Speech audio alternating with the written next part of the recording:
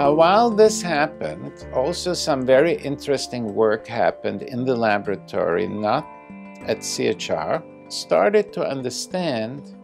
the effects of androgens, of male hormones, and DHEA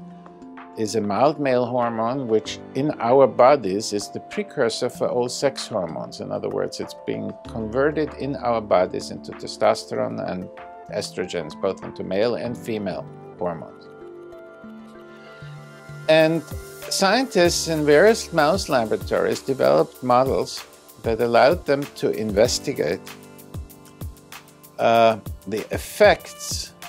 of these male hormones, of the androgens, on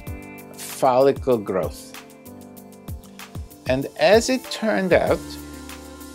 all of these models came more or less to the same conclusion,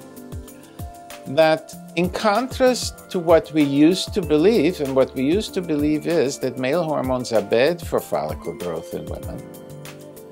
in contrast to those beliefs, it turned out that good male hormones, specifically testosterone levels, indeed are essential for the early stages of follicle maturation.